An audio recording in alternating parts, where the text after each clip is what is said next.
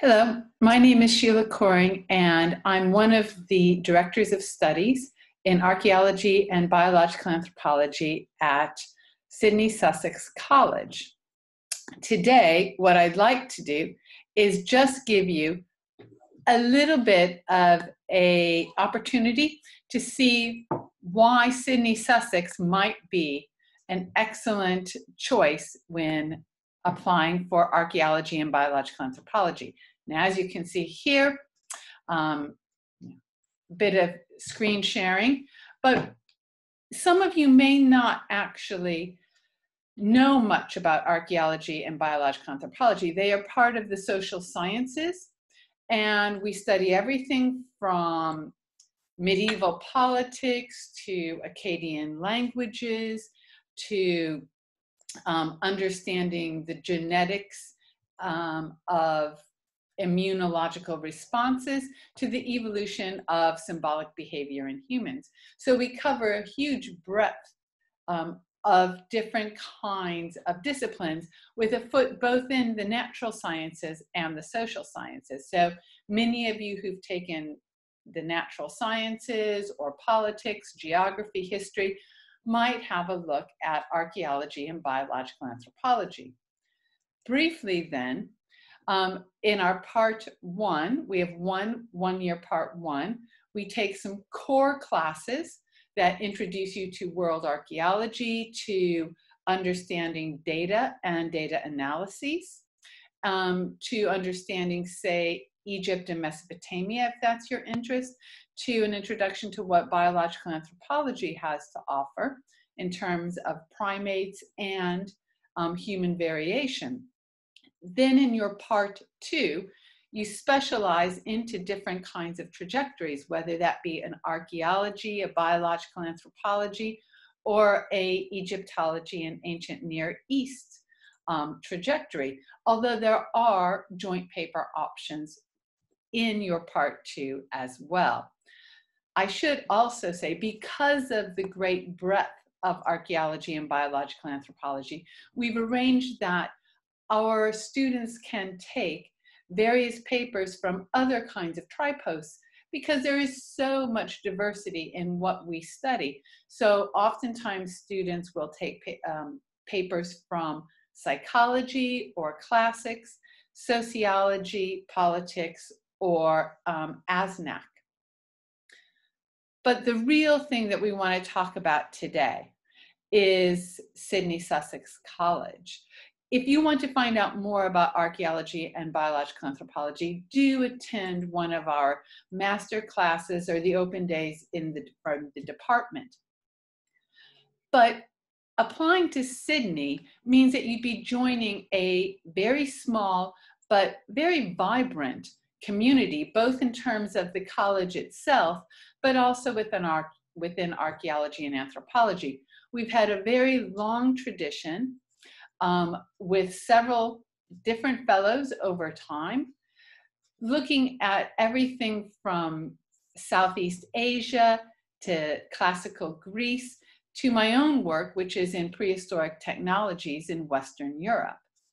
So you'd be joining this kind of diverse community, but also as a director of studies at another college as well, at Clare College, what we've done is we've created a community within the two colleges, which allow our students to feel part of an archaeology and biological anthropology cohort. Most colleges only take one or two archaeology students, so this gives you an opportunity to be part of a specific community as well.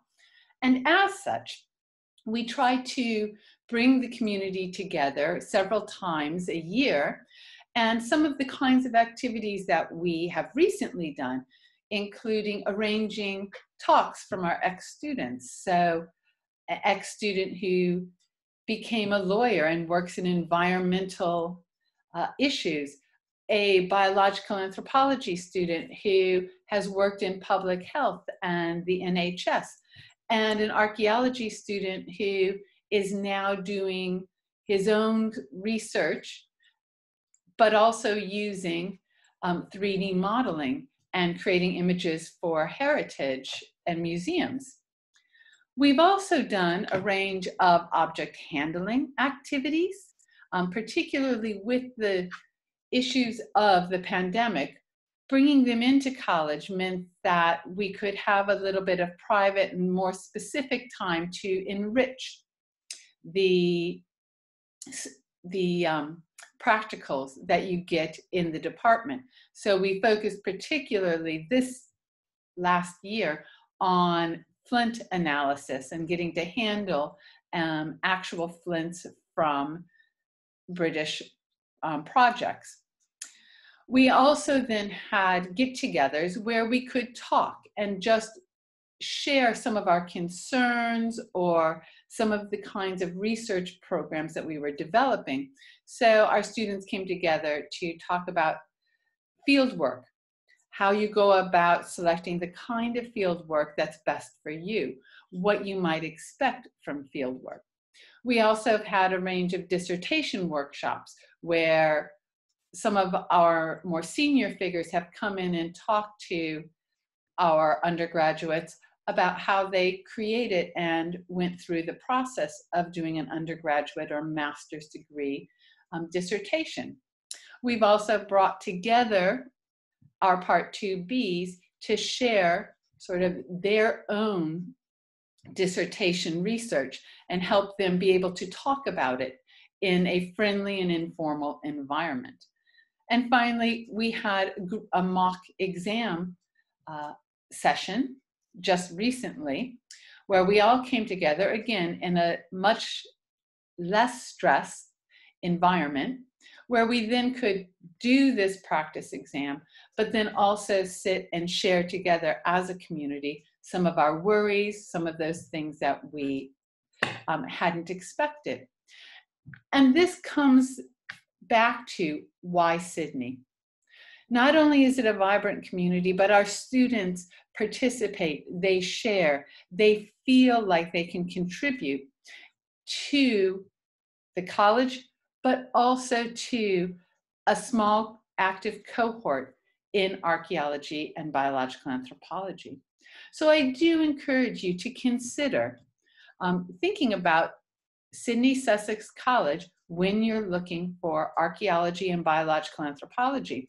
If you haven't considered archaeology and biological anthropology, but you know that your interests rest in understanding history, interpreting through the social sciences, looking at natural sciences, but in human variation and primatology, then again, do consider what this TriPost can provide. Thank you for listening.